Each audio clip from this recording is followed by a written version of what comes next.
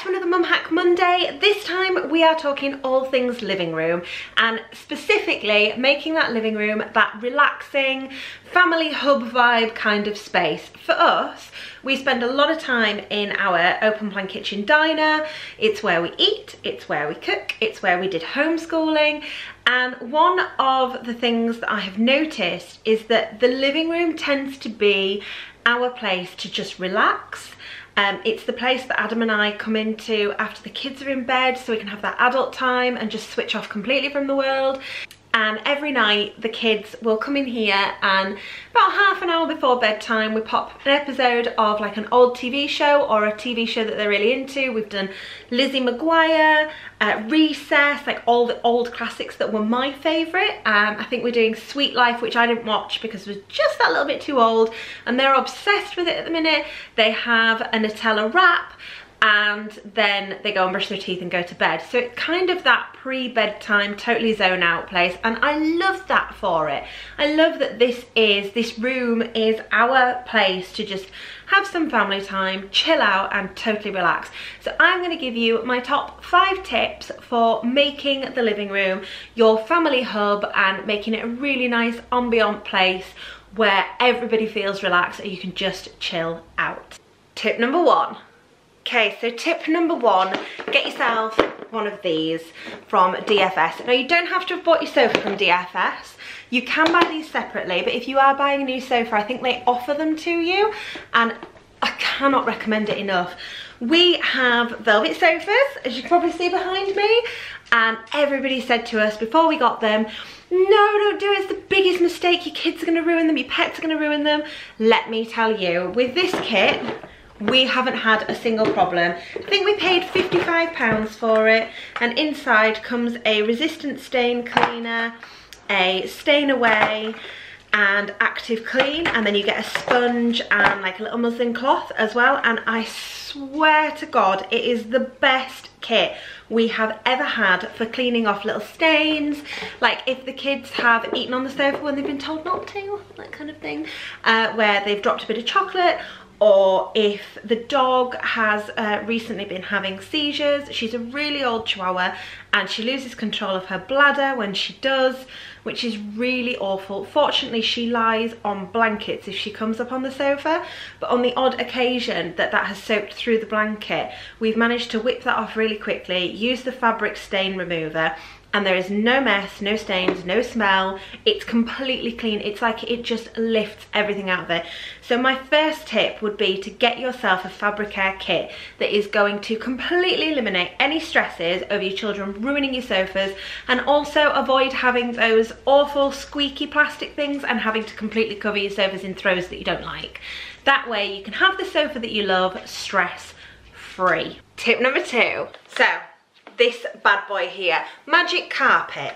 Now, it is from Tales of Toria, which is a really small company that you might not have heard of, that do all manner of Disney-based bath bombs. They do Disney-based soaps, and they also do this carpet freshener, and they call it Magic Carpet, obviously for Aladdin.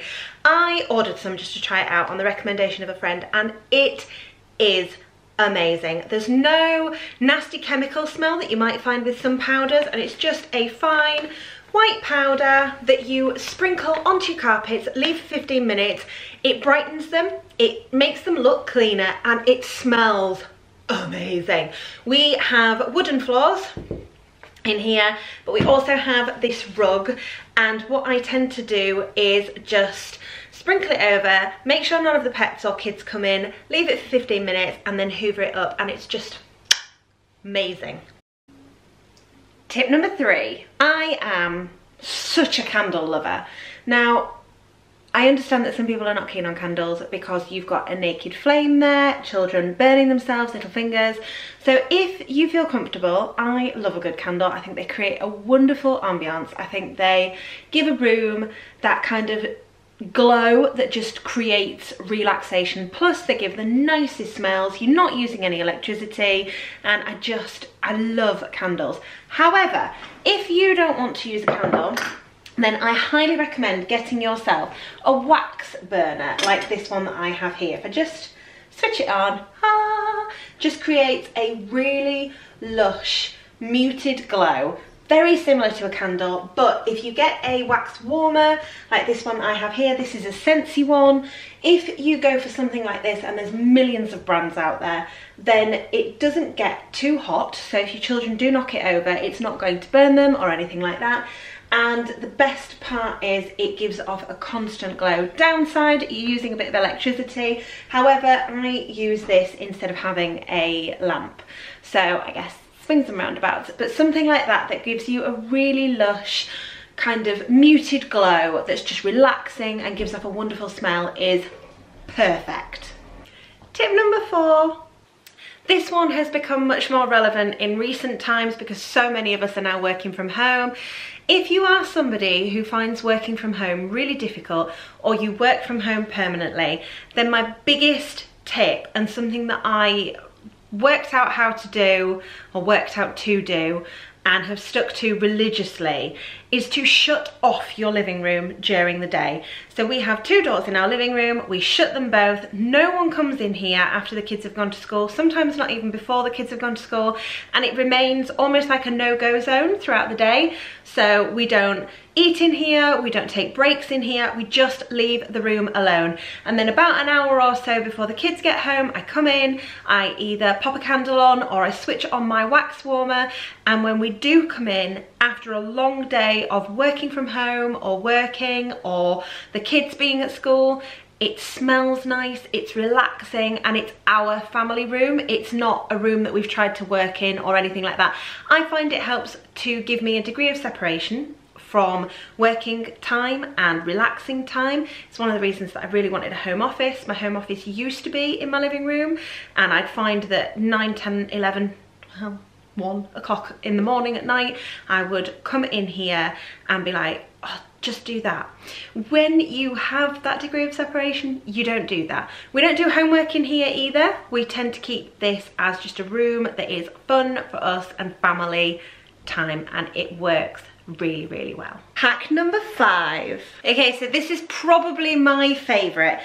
Never, ever, ever clean your TV with like a normal disinfectant spray or anything like that. You can damage your TV screen. I remember once Adam coming home, I was cleaning away, and he was like, what the f are you doing? Not my best moment. Left a nice big streak across the TV. Don't do it. What you need is either a specialist TV cleaner or coffee filter paper. Yes, I'm not joking. Coffee filter paper does exactly the same thing. And what you want to do is clean in circular motions all around the TV, gently, obviously. And when you have cleaned the majority of the marks, you'll see they just lift off. And then look at this paper here. Look at how it lifts the dust. Makes such a difference, it's insane, and it costs you next to nothing. No fancy sprays, no damage to your TV, just coffee filter paper. And that's it. Thank you again for joining in with Mum Hack Monday. Don't forget, my book is now available to pre-order. If you enjoyed the hacks and tips, I have a ton of hacks, tips and tricks for ways to spruce up your living room, bedroom, the whole house, all in this book, which is available to pre-order now. See you next week.